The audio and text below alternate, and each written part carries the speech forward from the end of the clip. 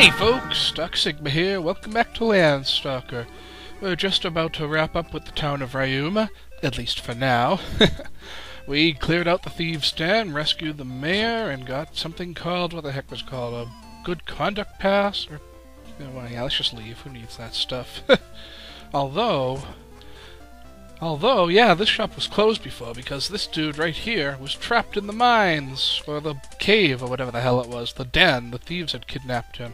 But now that he's back in business, he's got a livestock. And hey, I can afford it! Oh, I'm buying that. Oh yeah. I always buy livestock whenever I can. Because livestock is good. An extra hit point is a very good thing to have. Hey, what do you want? Why did I go without you? I don't know. Maybe I'll jump on your head for a while to make up for it. Ooh, that'll never get old.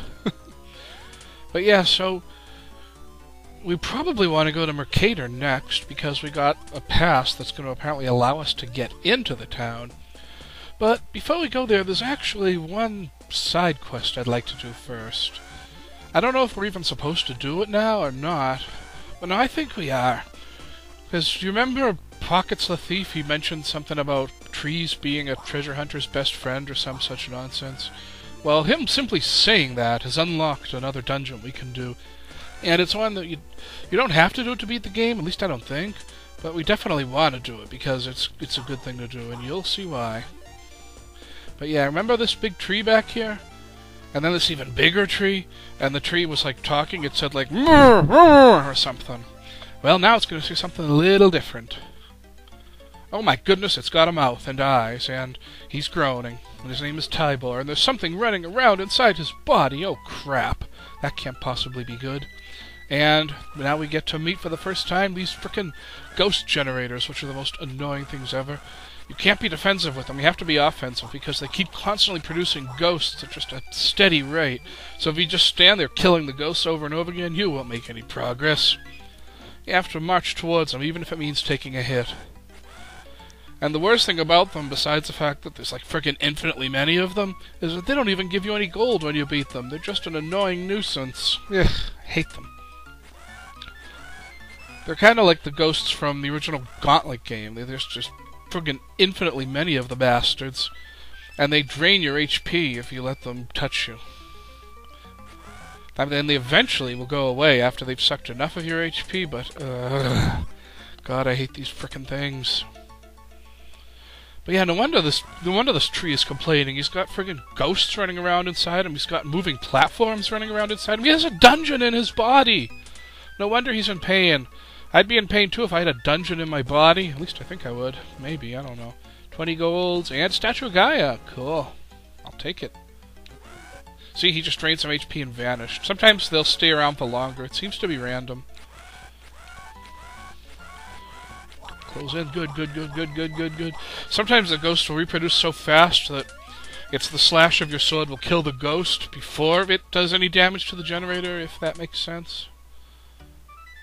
Okay, I'm not even gonna bother with that switch yet. You gotta get rid of these ghosts first. See, that switch is gonna make that thing come down, but if there were ghosts in the way, you wouldn't have a chance, because, yep, it's a timed thing.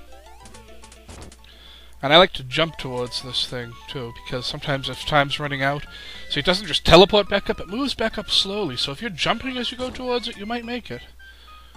Oh, and this. Yeah. Oops, I fell. Big deal. I wanted to fall, actually. Now, there's a certain way you're supposed to do this. You're supposed to, after I hit this switch, you're supposed to take that elevator and go around and come back up, but you know what? Let's just take a small bit of damage just to save a lot of time. In fact, it's going to cost me a life, probably, but it's worth it. It saves a heck of a lot of time, because you would have had to go up and around, and And here's a little isometric fuck. So you just kind of get a feel for it. It's hard to explain. You really do get a feel for it, like 99% of the time. And that switch that I hit when I had to go around and damage myself again, well, there were two switches on that map. One of them made this block get out of the way, and the other one made a block get out of the way that was blocking the door. I don't know which was which. Oh well. Ghosts! Is there a generator? Yes, there's a generator. Oh, jeez. Stop generating! You are annoying! Ah, jeez. At least the generator itself gives you some gold. Actually seems to give you a pretty decent amount. I'm impressed. Uh-oh, one-way jump. Oh snap, he's big. He's the boss. Oh, and he killed me! Oh, impressive. Oh, not really. So he's a more powerful version of this big fuck you dude. He can actually jump and swing his sword at you, and I mean, he's still a pushover, but he's a little less of a pushover. No more pain, yes. Even though you've got treasure chests and carpets and spiked balls inside your body. So anyway, what he's talking about is these trees that we encounter on the map. You know, where you go into the tree and it makes all the weird music like boom, boom, boom, boom, boom, boom. Well, those are kind of like waypoints or teleporters or something. Each of them is connected like in a pair with another one, and you can teleport back and forth between them as long as you've been to both of them. So you can't use it to get to someplace you've never been before. Wow! Look, we really went through all that. Wow, it didn't feel that long. Jeez. So what do you have to say now? Anything? Yes, your children are helpful to me, I guess. Well, I haven't used them yet, but I'm about to use one right now. Let's see if this one goes anywhere. No? Okay, whatever. Guess that just means I haven't been to to its partner yet. So, where shall we head to now? Town of Mercator, this way. Okie dokie. I think that tree actually links to the tree outside of Mercator that we'll be getting to pretty soon. Well, maybe anyway. I hate these snake dudes. Eventually you'll meet palette swap versions of them that can poison you! And one thing that reopened shop back in Ryuma sells is like a detox herb or something, because poison does suck. Drains your HP constantly. But these big ogres don't suck because you can just kill them and it's all awesome. What's up here? Ooh, is that the kind of swamp that does damage to you? Okay, yes it is. That's a good way to find out, right? Wow! Uh-oh. A block? Can I bring this with me? No, I don't think so. Why is there a pot down there? I don't trust that. Oops, I see what I gotta do. I see what I gotta do. I need this pot to make the jump. Like what the hell? There. That should take care of it. Where am I going anyway? Is Mercator this way? This seemed like a rather narrow path. Okay, I actually know Mercator isn't this way, but it's someplace interesting. When one thing's on top of another, you don't move with it. It's weird. Ooh, a house. Ooh, and a dog with a name! Marty! That's interesting. Why does that dog have a name? Usually, useless NPCs like dogs are just called Star. Good afternoon, make yourself at home. Weird music and a cauldron. Not much else nothing to do here. I'm just a weird witch.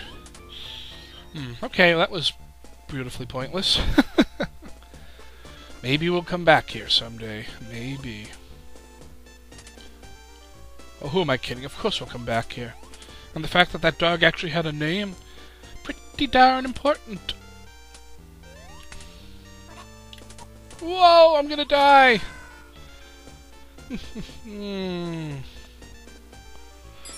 That's what that block... Oh, there's a block over there, too, so I could have used those for the... whatever, and there's ghosts, and who cares?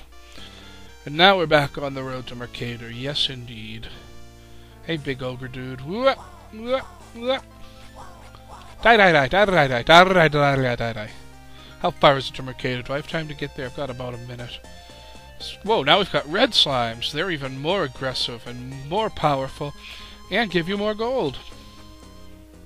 And I'm just running past everything. I don't really need money right now. I'll need it pretty soon, but if I really am itching for money, I can always grind for it off camera.